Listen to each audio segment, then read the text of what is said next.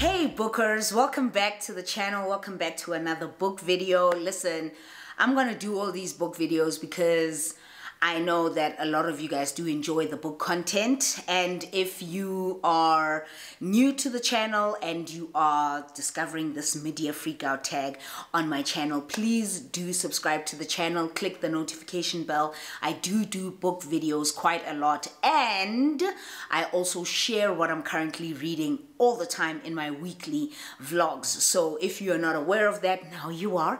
So welcome to the channel, welcome back to another video. I am going to be doing the mid-year book freakout tag. Okay, we're in July as I film this. I don't know where we will be when I release this video. We could still be in August, but I really wanted to do this tag as a great way for me to not only share with you some of the books that I've read, but how I really feel about some of those books. So there's a number of questions for this tag where I'll be sharing some of my favorite books or disappointing books, or books that were surprises, or books that I want to read, books that I want to reread, that kind of thing. And I'm going to be sharing that with you today. Okay, so first one is best book I've read so far in 2021. And that's not a trick. That's not a tricky one for me. I've got them all here, child. That's not a tricky one for me. If you want to know why I picked this one, watch my last book video. You will see this is On Earth We're Briefly Gorgeous. We're Briefly Gorgeous by Ocean Vuong. Ocean Vuong is a Vietnamese poet, and this is a book where a son is writing letters to his mother who cannot read, and in these letters he is raw, he's unfiltered, he shares everything from what he went through with his relationship with his mother, the dynamic growing up, the relationship that he had with his grandmother, and also being a gay Vietnamese young man who lives in New York. And it was phenomenally written. It just flowed. I loved it. There's so many people who felt like they found it too flowery, but what do you expect from a poet? Like, what do you expect, really? What do you expect? But aside from that, they are just beautiful phrases, passages in this book that really stood out for me. And this book is the book that followed me for a while after I read it. I just really wanted to grab it again and reread it again, and I thought, nah, don't do that. Don't do that. You got a lot of books to get through. But I really love this book, and I highly recommend it. It is a bit of it's a bit fiction and a bit non-fiction as well, because he does share bits and pieces of his life in the book, but then other parts of the book are made up. But it is beautiful. It talks to social justice issues like being Vietnamese and gay in the United States, and what he went through, or what the character in the book went through, and the relationship that the character in the book had with his mother once the mother found out that he's gay, and all of that. Really beautiful book, and exceptionally written. Best book of 2022 so far. Best book.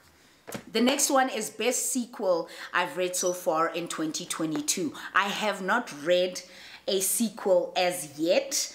The next book that I do plan on reading before the year is out, which is part of a 3-part series of books, is At Your Age, Eve Brown, from the Brown Sisters trilogy. And the second one is the second book by Jane Allen in the Black Girls Must Die Exhausted 3 trilogy series of books. So I really want to read those ones before the end of the year. At Your Age, Eve Brown is over there, and then the Jane Allen one I haven't picked up yet, even though I have seen it at the bookstores. I'm really trying to do this thing where I stop buying books for a while. It's hard. It's tricky. But sometimes I ask my family members and my friends and my lover and the people in my life to buy me books. The next point is favorite reread. Now, this is a book that I reread, but never really spoke about rereading it. I read it, I think, around March this year, March, April this year. I love it. This is The Death of Vivek Oji by Kweke Emezi, and I love this book so much. I rated it a 5-star. It's beautifully written. It's a beautiful story on finding yourself and identity and your journey in life, and you know, owning your sexuality and it being okay to, you know, love who you want to love irrespective of who they are, and feeling free or feeling open enough to share who you are with those closest to you. It's a very harrowing, heartbreaking novel. It's so heartbreaking, it'll make you cry, but it is beautiful. Oh my God. It is so beautiful. It's so beautiful. So I reread this. Why do I keep hearing noises in my house? Is there something that I need to know? So I reread this around March, April this year, and I loved it. A genre that you've been loving reading the most. Now, this is not necessarily a genre, but I would like to say that I've been loving reading translated works. I loved The Memory Police. I wasn't too crazy about The Memory Police, but I loved A Man Called Uva, and I loved Not Before the Coffee Gets Cold. I loved this one, Sweet Bean Paste. Such a beautiful, quiet story. I loved this one.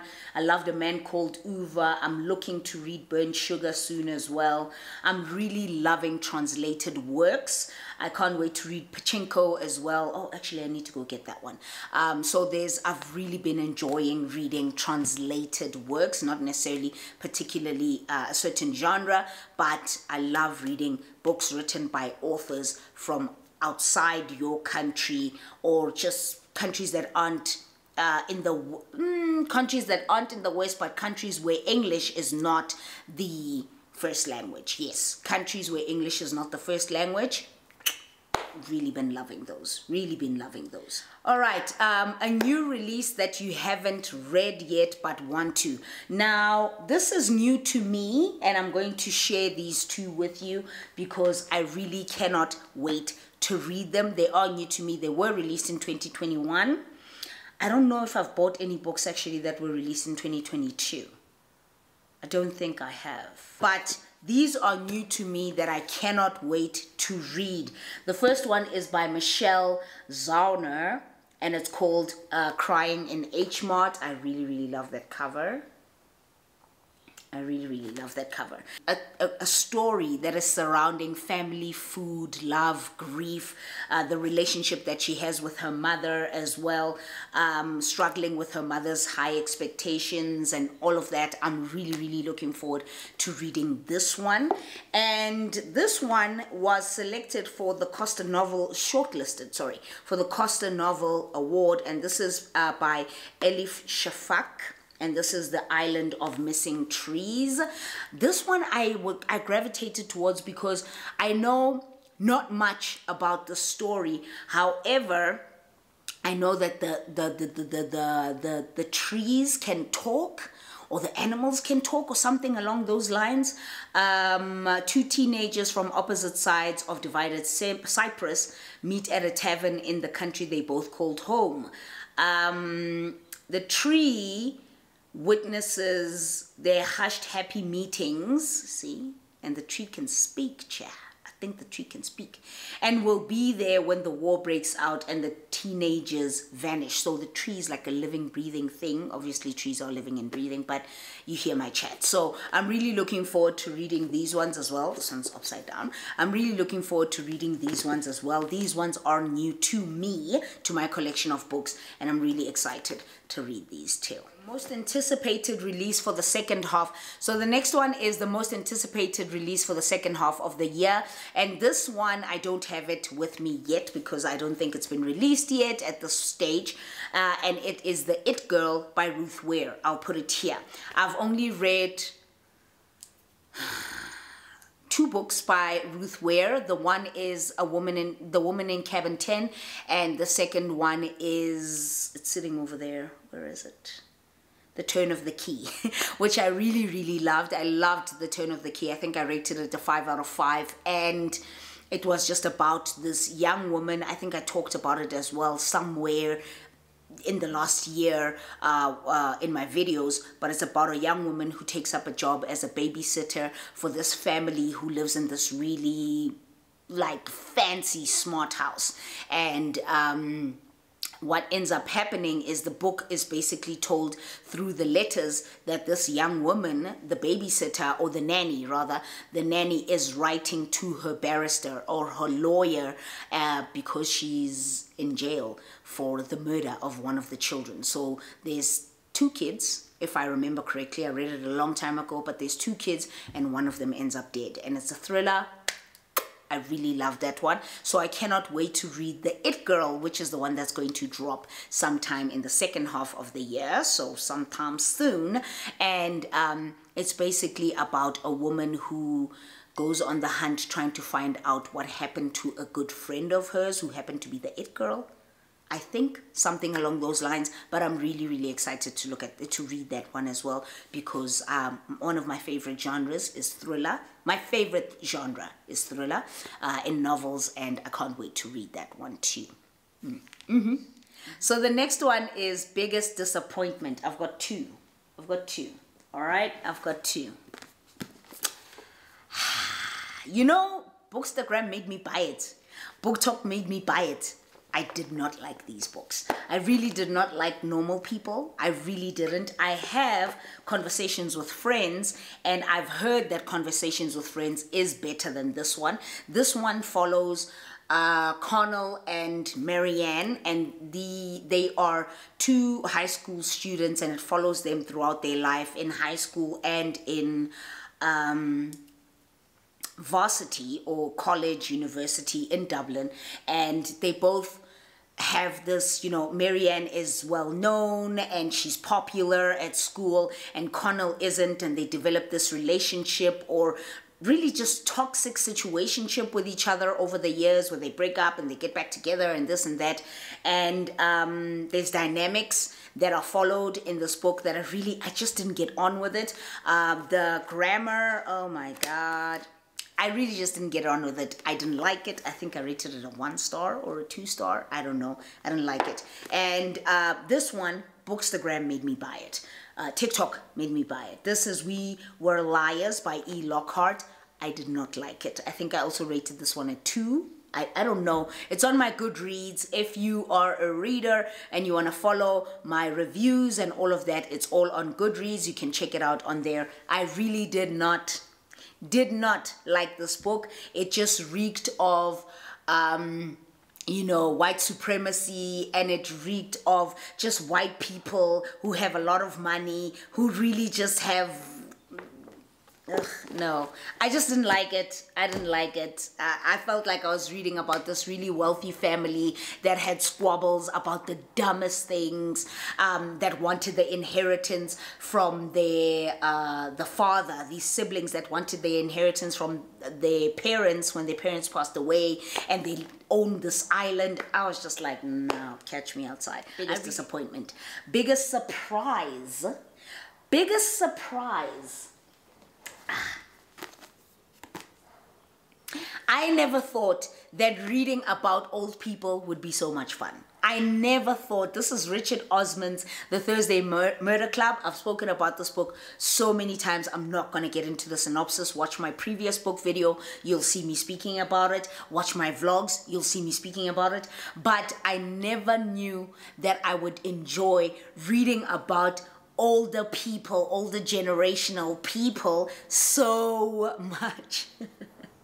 I had such a great time reading this book. I had a phenomenal time reading this book. It was funny. It's a cozy mystery. And when I tell you how hilarious these oldies, these grannies and grandpas are, absolutely loved it. Loved it. Definitely get this one if you're looking to read a cozy mystery, or you want to read about grown people, older grandmamas and grandpapas who are just wild, and they're hilarious. I really enjoyed that one. It was a big surprise for me. Favorite new author or new to you?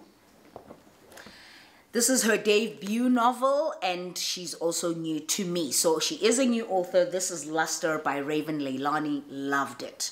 It follows the story of Edie, and she gets into a relationship with a married man. Long story short, she gets into a relationship with a married man, and this man is in an open marriage, and she ends up living with this wife and the husband. It's nuts. It's great. The social justice topics that are discussed in this, great. I've spoken about this at length in my vlogs and in my videos about books. So check it out there. If you're interested, is newest fictional crush. Not hard. Not hard. If you know Shane, you know Shane. Okay, 7 Days in June is also another one of my favorite novels of the year. This is definitely going to make it into the top 10 along with Ocean Vuong. I rated it a 5 out of 5. I do think I also even reviewed it on my Goodreads platform. Shane, the love that these two share, yo, and the descriptions of Shane, the relationship, the trauma that they endured, both of them growing up, but how they seem to have drifted apart over the years, but found their way back to each other through their writing and through the love that they share for each other, and how hot Shane is described to be in this here book. Meh, Shane could get it. Shane could get it, okay? Like, Shane could get it anytime, Shane. Just come through. Newest favorite character. I didn't think about that one. Newest favorite character. Oh, Talia Hibbert. So now the book is over there. I'm not gonna go over there, okay? I've been filming 4 videos today. I'm tired. I'm not gonna go over there. But take a hint, Dani Brown. Oh, I love her. I feel like she is my spirit animal. I feel like she is amazing. She is smart. She is in literature. And that's something, a direction of study that I wanted to go when I was in varsity, but I couldn't because, you know, your parents are on some, you got to be a doctor, you got to be an accountant, you have to be something important in life. What is this? You want to go and study English? Why?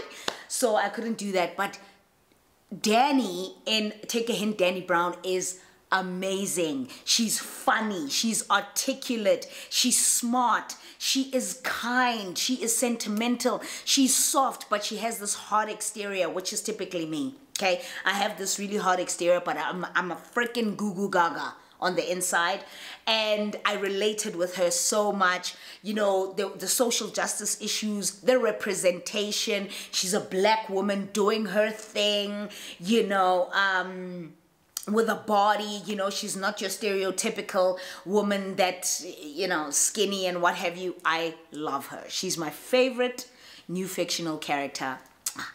Love her to death. Name a book that made you cry. The next one is name a book that made you cry. Easy. Easy. One of my recent finished books. I'm currently reading The Mothers by Britt Bennett.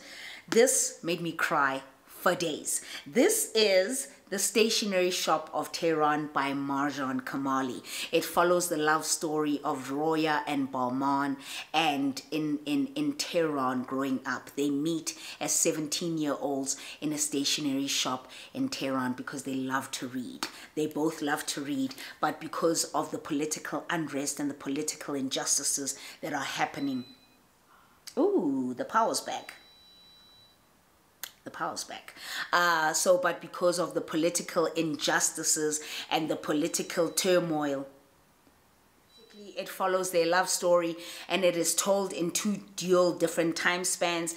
They don't end up together, and how they drift apart in this time. Roya moves over to the US and marries someone else, and Balman moves on with his life as well. And it's just so heartbreaking. I cried while reading this book, and I was listening to the audio version of this book as well, and I was just I a book that made me happy. And this is not going to make sense to a lot of people. This book made me happy in how it ended. It's a very difficult story to read, but you are left feeling hopeful, and you're left feeling renewed by the love that Ezra had for her daughters and what she went through for her daughters. It shows the power of a mother's love, and it shows, you know, just how far love can go, that it, even though it's difficult, it's hard, love is hard, but the love of a mother, nothing like it. And it just helped me. The ending of this book made me feel very hopeful, joyful for her daughters, but also just, it's just so heartbreaking, but it did make me happy in how it ended. I felt hopeful that I can imagine that the story is going to continue in a positive light, especially for her daughter. And I loved it. The next one is most beautiful book you have bought thus far. Nothing tops this book for me. Look at this. Look at this. This is by far the most beautiful book I own. In all of those books over there, it's beautiful. It's got gold flecks. This is Pachinko by Minjin Lee. I know nothing about Pachinko. I've heard about it. I've heard how great it is. It is a chunky book, but I don't want to know much about it. I really don't want to know much about it. I've heard of Minjin Lee. I think Minjin Lee also wrote Kim... I forgot. I'll write the name of the book down, but I can't wait to read this one. This one I think was released in 2017, 2016, somewhere around there, but it's one of the prettiest books I own. I love... I've got dark lipstick on, but you get my chat. What books do you need to read by the end of the year? Honestly, all the books that I have shared in my TBRs, in my in my TBRs, I want to read all those books by the end of the year. But I think the one that I'm most excited for currently right now is Before the Coffee Gets Cold. Oh my gosh, the synopsis just sounds so amazing for me that I'm really looking forward to reading that book. And of course, the two that I did mention here. So yeah, that's pretty much it from me. I think that is the last one. Yes, that was the last one. That's pretty much it from me. My TV is going in the background because the power just came back on. So I'm gonna go. I hope you guys enjoyed this video. If you did, please like, subscribe, click the bell, join the membership space, and I'll see you in the next video. Until then, sayonara.